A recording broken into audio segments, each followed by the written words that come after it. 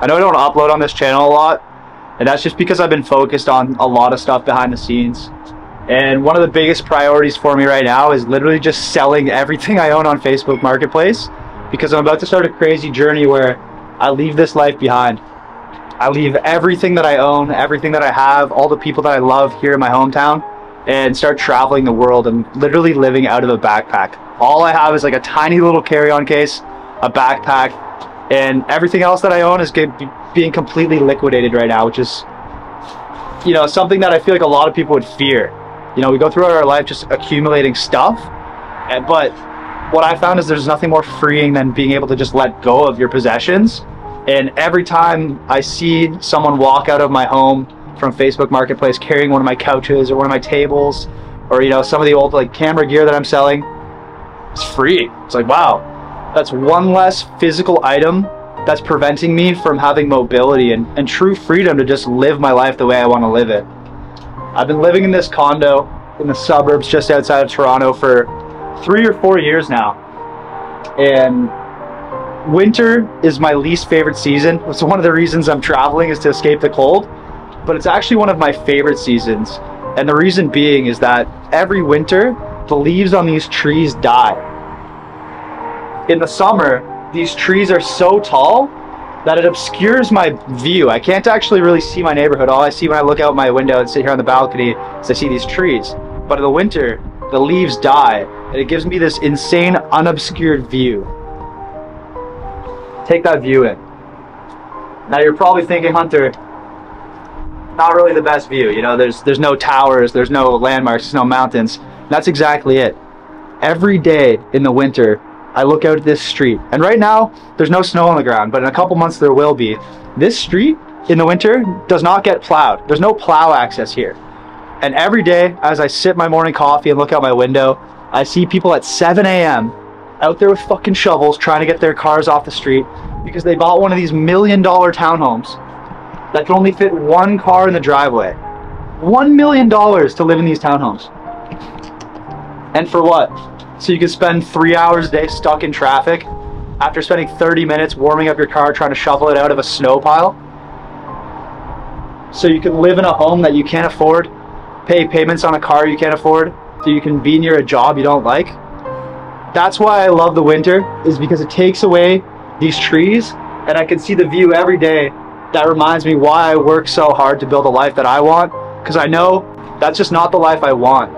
And it's kind of sad because I grew up in this area, and I see a lot of people that I grow up with buying into this life, buying into a real estate bubble, buying $1 million townhomes, not really mastering themselves, not really living up to their potential, and it's out of fear because all they want is security.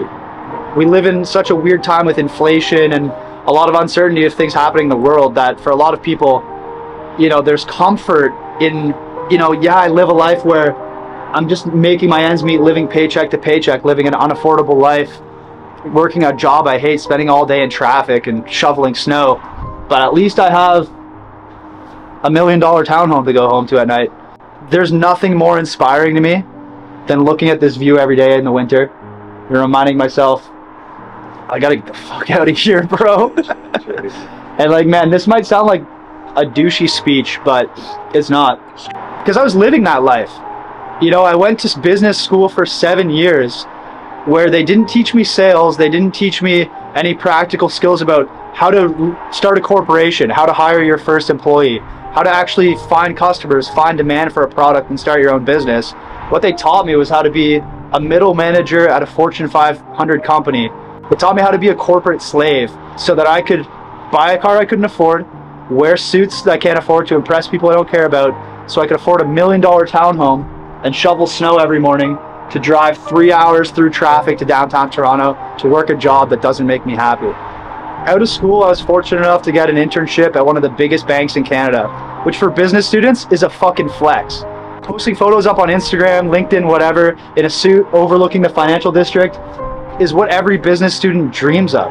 But I found myself up there on the 54th floor, looking out the giant windows, wishing that glass was a little bit thinner so I could just fucking jump out it. I was so miserable in that job.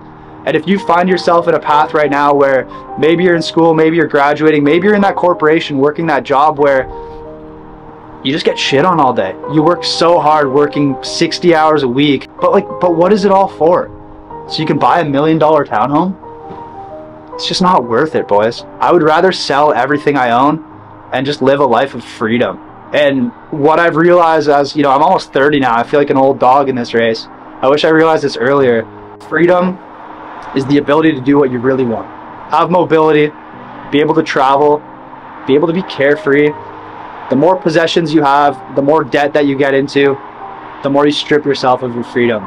So every day for the next 13 days while I'm here in Canada, I'm gonna look at this view and I'm gonna be thankful that I took a gamble on myself, started to build a business, started to create a life that I actually wanted to, found a way to make money on the internet where I'm not tied to a physical location. And look, so many people work from home right now. There's literally nothing stopping you from living the life that you want to live other than your material possessions and what other people think about you if you decide to give it all up and actually chase your dreams. There's an interesting stat where when you die and it's the day of your funeral, if it's raining that day, 30% of people that were going to go to your funeral will look outside, see rain, and decide, you know what, I'm going to stay inside. I'm not going to show up to the funeral. These are the people whose opinions you care about. These are the people who, you know, you're worried, oh, what are they going to think if I sell everything I own and travel the world and chase my dreams and try to build something on the internet. You know, I went to the bar the other night and I ran into someone I haven't seen since high school. He said, yo, buddy, a bunch of people in town have seen your TikToks. You know, they kind of talk shit, but I think your videos are funny. And I thought, bro, imagine I gave a fuck what those people think and lived a life where I didn't put myself out there, didn't try to build something better for myself because I was worried about their opinions. And for what? So I could live in a $1 million townhome, shoveling snow every time that it snowed, trying to dig my car out of a fucking snow mountain so I could drive through 3 hours of traffic to work a job I hated. I'm fucking grateful. I'm blessed for the life that I built for myself. Blessed for the people around me who support me in this journey. And look, a lot of people don't understand it. And maybe you're watching this video and you don't understand it either, and there's nothing wrong with that. Live your life. But for the 1% of you who do watch this video and you kind of see what I'm saying, believe in yourself. Do what you got to do. And sometimes in life you just got to say fuck it and make a radical change. And I'm so pumped to do that and get out of here.